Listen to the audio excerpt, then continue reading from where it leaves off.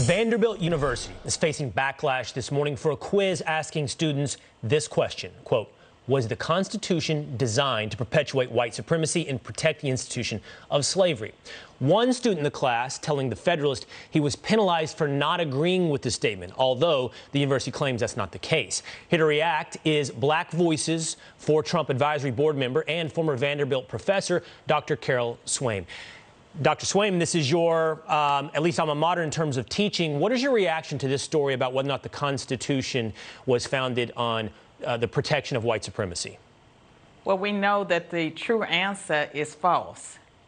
And I'm not surprised that a question like that might appear on a university quiz, because today the political left, they walk in lockstep. And the 1619 narrative, the New York Times project, that seems to be driving the dialogue today.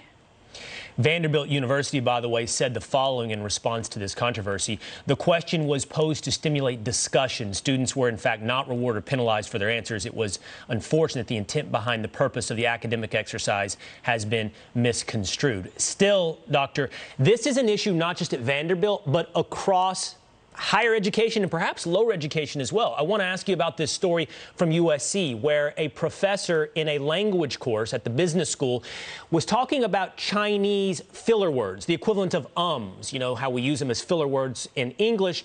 And the Chinese filler word sounded like a racial slur in English. For that, he has been placed on leave because some students were purportedly offended. What is your reaction?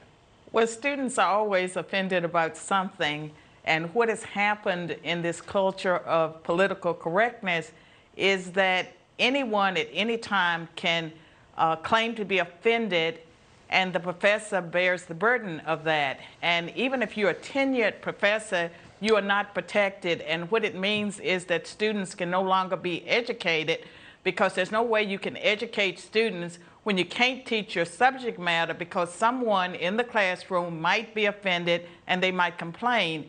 And what they have given at many universities, because of the multiculturalism, diversity, inclusion, equity, they have given minority students veto power over everything a professor does. And it means that no education, no real education is taking place at most institutions. And it's not just the colleges and universities, it's also K through 12 now. And it's all part of this critical theory. It's destroying American education just like it's destroying other institutions. I want to get to that theory in just a moment, the one you mentioned, critical race theory. But first, I have to ask you this. Do you believe this is truly driven out of students who are offended, or is this a power grab, something designed and used to take down a professor or a history book or whatever it may be, whatever the target may be? I think we've been training our students for a long time to be offended about everything. The whole concept of a microaggression is a perceived slight. And so universities have had professors have asked them to give trigger warnings before they teach any subject that might offend someone, and what offends a person today. The rules change constantly. There's no way that you can teach or operate in an environment where the rules change daily.